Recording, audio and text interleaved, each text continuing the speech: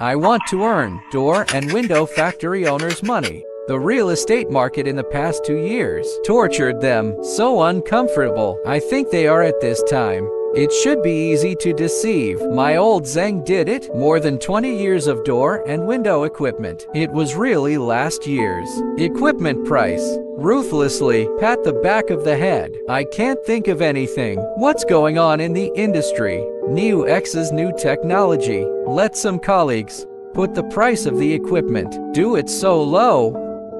So, I'm going to use the market. The most outrageous price. Subtract 10% as the cost. Get a device. Let's see what it is.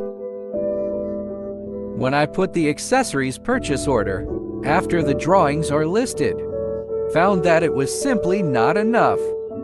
Not enough to buy accessories. Then we start from accessories. The cost starts to decrease. What about the bed? From 5 to 2.5. What about the guide rail?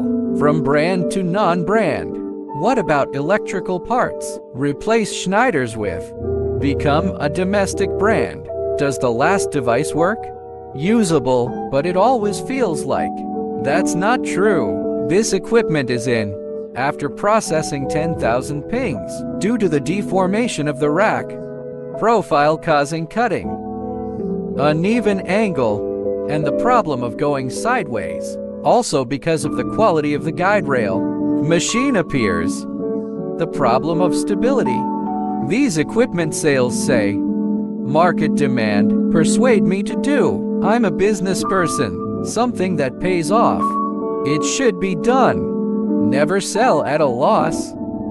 But I am another failed business person, not rich. But I got it.